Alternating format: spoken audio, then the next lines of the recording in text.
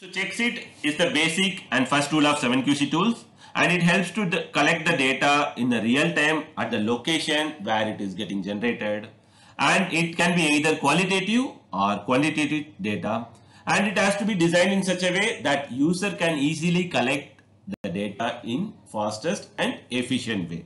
So let us see one example. First one is quantitative check sheet. Example is first half report. Everybody use in manufacturing sector.